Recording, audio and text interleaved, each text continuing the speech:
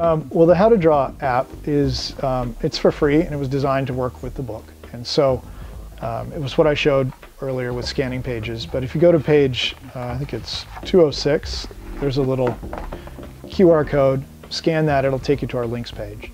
You can access on that links page all of the videos via our website. So the app, I find, is just a fun, interactive, fascinating way that you could stream video from a printed object, and you can actually see the sort of drawings come to life and then go back to the book. Because I like the printed drawings on the printed page, right? They look so much more real. So you hold this book up next to my sketchbook. I think it's a much better tool at communicating what is the finished scale and size and quality of the drawing than when I look at the same drawing on an iPad or any other tablet or phone. I never get the sense that it's even really a drawing, right? It's somehow removed from the fact that somebody had a pen to that piece of paper. And so I like both, because this has the video, right? And the video component for how-to and procedural things is so much better than this, which you have to, I know how hard it is to write about such an abstract concept and put it into 10 steps that fit within the page count.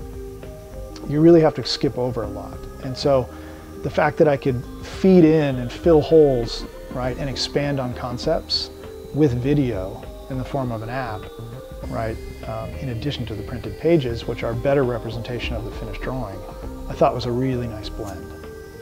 So this is that idea of abstraction used, and I get something like what I'm calling my first, it's kind of like a photoreal thumbnail sketch. And the reason I say it's a thumbnail sketch is because it's done so fast. It takes me 10 seconds to load in an image, right? This is actually a photograph of the Bay Bridge in San Francisco. Gave me that shoe concept. And this is strictly like a graphic study.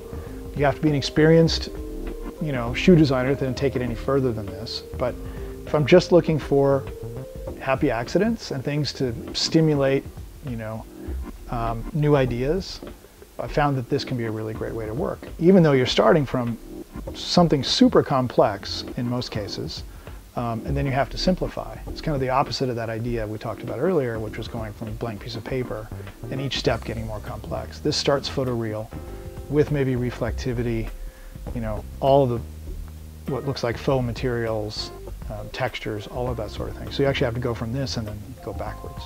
That's the tricky part. But it's really, really fun. I mean, in this folder alone, there's 1,000 shoes, and with this pipeline, I can do these 1,000 shoes in, a week. And if my success rate, let's say it's 10%, there's 100 shoes that are cool that you've never seen in your life. Probably my favorite genre of probably art and design would probably be sort of around the streamlining era, when they just start to roughly figure out aerodynamics, and then everything was aerodynamic, including a pencil sharpener, right, and a chair, and everything got that sort of overly streamlined aesthetic brought into it. So it's kind of that transition into Art Deco, but I'm not crazy about maybe Art Deco products so much as I was about that early industrial movement into the streamlining era. But I was of that era of the Star Wars era too, of growing up with those movies. I never really had all the toys and things, but I had definitely, when I saw them, they had definitely an impact. These other worlds, these imaginary worlds that were so real. You saw people there, like the Hoth, the ice planet, and all these walking, transports and flying speeder bikes. You totally bought into it, and now so much so that our whole world audience, you can do a floating car, and thanks to George Lucas and Star Wars, everybody believes it, right? I mean, in a rendering, everybody oh yeah, it's just got an anti-gravity device. It's like, oh right, you can just go down to the street corner and buy one of those like a loaf of bread, right? So it's so much of the common populist belief that you've seen it in so many movies, flying cars, floating devices, anti-gravity, we just totally almost believe they're real. And so certain things, when you see them enough in movies, become part of the accepted technological base. I love that influence of what the movies can do for genres of objects, but I think they're great predictors of the future when it comes to products and it comes to transportation design, architecture. It's the playland. It's where people get to experiment and dream. I think, you know, I think the true smart mobility is actually in urban planning and design, of which none of the car companies and transportation people are helping with. So, and really, I don't know if the architects are actually interested, right? But I think rethinking the way people get around in urban centers and then designing them from the beginning to take into account those sorts of desires of mobility is what's important. But I don't think it comes from the car companies retrofitting to existing grids. It's more like, ideally, it's the grid itself that changes and is modified. And then that, in a perfect world, would then feed into all these new mobility devices, as opposed to forcing it into what already is there. But I got to say, it's getting to the point where, you know, the infrastructure is so bad in Los Angeles. I mean, it's like to build a light rail that gets you a mile within the destination of where you really want to go. Like, oh, we're going to build a light rail and it's going to get you a mile away from LAX. It's like, really? I mean, may as well just be zero. LA is getting to the point where you don't even want to own a car anymore, because you buy a beautiful car that drives. Let's say you go buy a BMW. What are you going to do? You just sit in traffic, right? And so is that really the car, the ultimate driving machine? It's really like, well, no, I need the ultimate semi-moving machine. That's really what I need, right? I need the ultimate 12.2 mile an hour machine.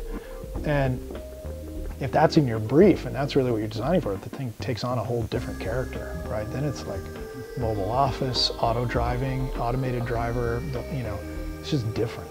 And so, let alone you don't even want to drive. I mean, it's just not fun driving in LA. You dread it. You just don't want to. And so it's not really enjoyable anymore. And I love driving. So it's really rough for me to come to that conclusion. But I'd rather, you know, I have a Ford Flex and I have a Boxster.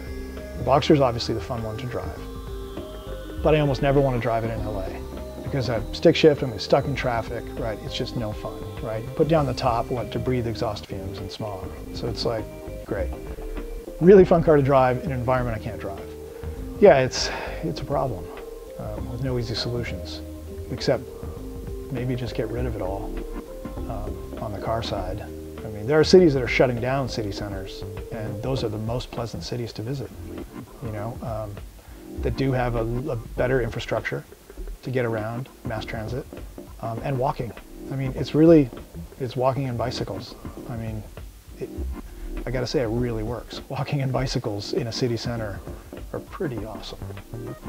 When it comes to like my dreaming about hot rods, let's say I'll qualify with like three categories, because I can never just pick just one. So, of course, like a 32 Ford, maybe 5-window would be really. I like the 5-window a little more. But then I like the back end of the 34 and the front of the 32, and so it's probably end up being some sort of Frankenstein hot rod. That's a, you know, composite of multiple eras. But I like that tall, you know, just lightly chopped enough, and I'm now really loving them like all matte black, somehow sinister, right? Just attitude, like tons of attitude. Big round yellow headlights on it. That's a fun aesthetic.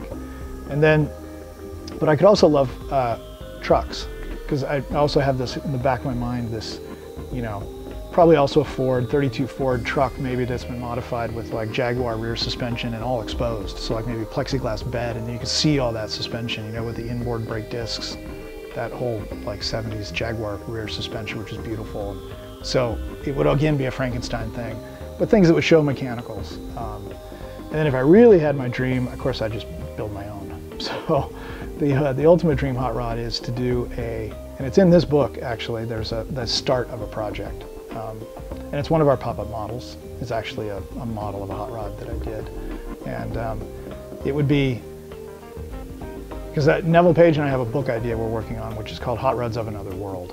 And it's recognizable with a hot rod silhouette, but it's all different technology. So alternate fuel source, right? So maybe it's a plasma battery electric drive.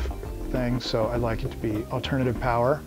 And then I'd like it to experiment with maybe like the Michelin in-wheel suspension and steering and drive. So now the chassis is fixed. There's no suspension to the chassis. That frees up a whole new way of thinking. And then maybe the entire chassis is grown. So think like large scale laser sintered titanium or something. So what you could do with growing something that was a fixed chassis with no suspension, that could be super fun with those awesome, you know, all-in-one Michelin wheels and an alternate power source, but in the silhouette of a hot rod. That's kind of like my super fun vision. That's like my little personal hot rod project that's always spinning around in the back of my head.